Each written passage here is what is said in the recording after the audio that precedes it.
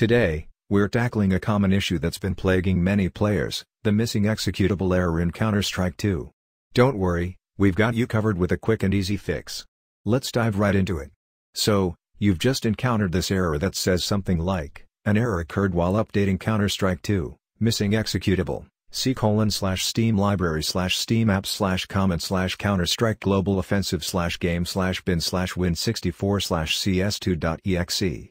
It can be frustrating, but fear not, we'll get it sorted out. Solution 1, restarting Steam. To properly restart Steam, open up your Task Manager. You can do this by right-clicking the Windows icon in the bottom right corner and selecting Task Manager. Now, in the Task Manager window, you'll see a list of processes. Look for Steam, 32-bit, that's the one we want to focus on. Select Steam, 32-bit, then click End Task. This will close Steam entirely. Once that's done, go ahead and open Steam again. This should trigger a small update.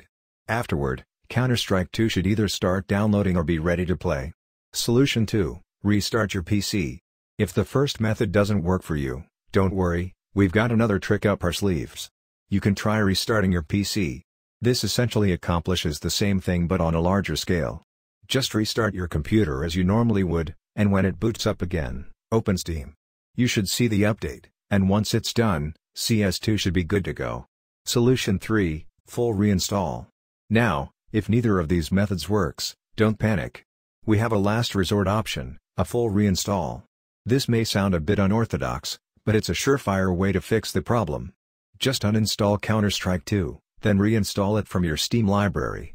Once the download is complete, CS2 should launch without any issues. Hopefully, one of these solutions did the trick for you. If you found this video helpful, don't forget to give it a thumbs up and subscribe for more gaming tips and troubleshooting guides.